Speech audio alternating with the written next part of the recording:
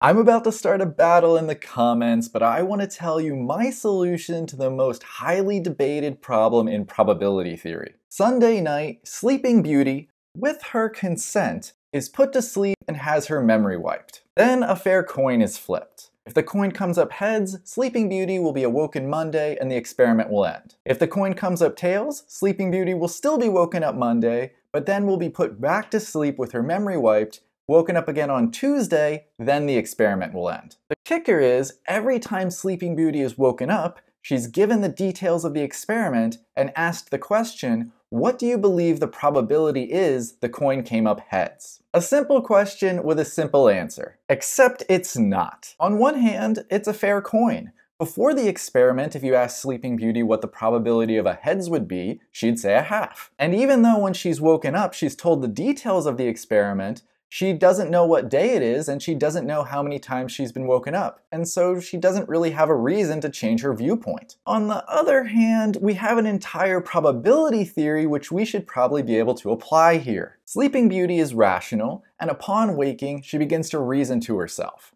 Say the coin landed tails. If the coin landed tails, Beauty would be awoken on Monday and Tuesday. Having her memory wiped would make those events indistinguishable to her. So we should conclude, given that the coin came up tails, the probability that it's Monday should equal the probability that it's Tuesday. After using the definition for conditional probability, we can conclude that the probability the coin landed tails and it's Monday is the same probability as the coin landing tails and it's Tuesday. Beauty continues to rationalize, saying, well, what if it was Monday? Regardless of the coin flip, the day Monday will happen in the experiment. Given that this is a fair coin, the probability that it came up heads should be the same probability that it came up tails as long as we're only considering Monday. Again, by the definition of conditional probability, we can say that the probability of landing tails and being Monday is the same as the probability of landing heads and being Monday. We had the probability of the coin landing tails and Monday from our last thinking exercise, so let's use the transitive property to link these three things together. These three events all have equal probabilities, and they're the only events that can happen in this experiment. Since they're all the possibilities,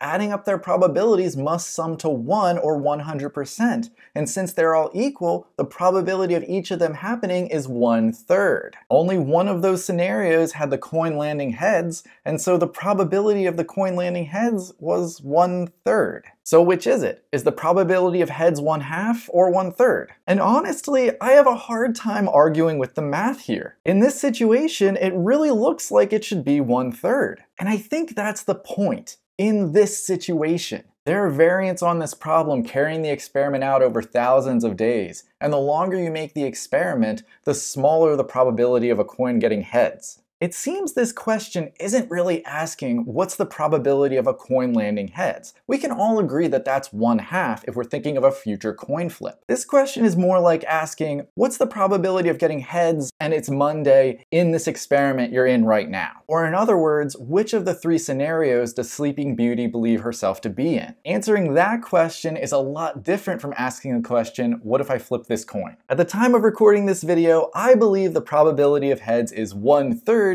according to the situation of the Sleeping Beauty problem. But I'd love to know your thoughts in the comments below. If you'd like to see my attempt at resolving another highly debated topic in math, click the video on the screen right here. I'll see you in that one.